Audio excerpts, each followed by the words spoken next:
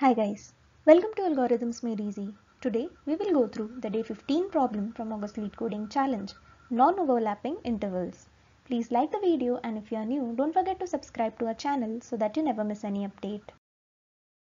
Given a collection of intervals, find the minimum number of intervals you need to remove to make the rest of the intervals non-overlapping. For example 1, removing 1, 3 makes the rest of the interval non-overlapping. For example 2, we need to remove two 1, 2 intervals to make the rest of the interval non-overlapping.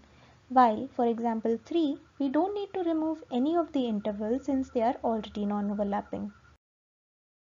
As there is nothing given about the input being sorted, we will first sort the input based on the start value of the interval. After sorting, we need to decide which direction we need to start from, beginning or the end. Let's choose to start from the beginning.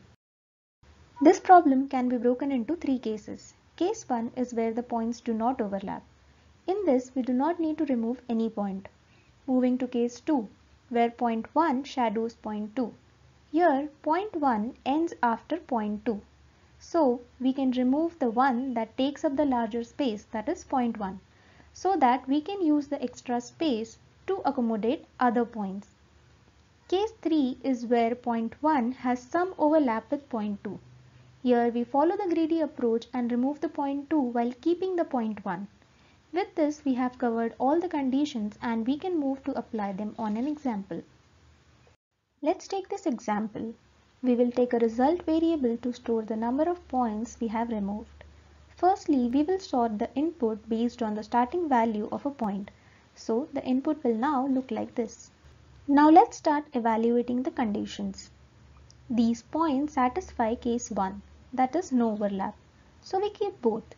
Also, as we need to compare the points further, we make the current as the previous.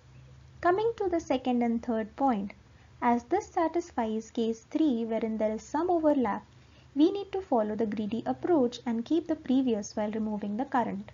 So, as we are removing a point, we increment the result.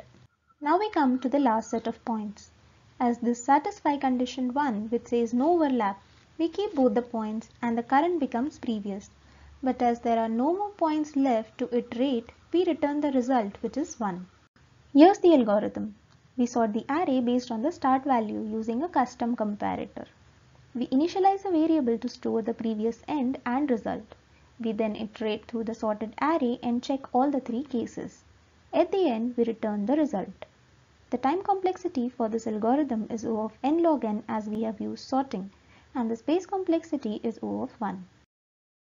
Here's the actual code snippet for the method. You can also check out the link to the code in description below.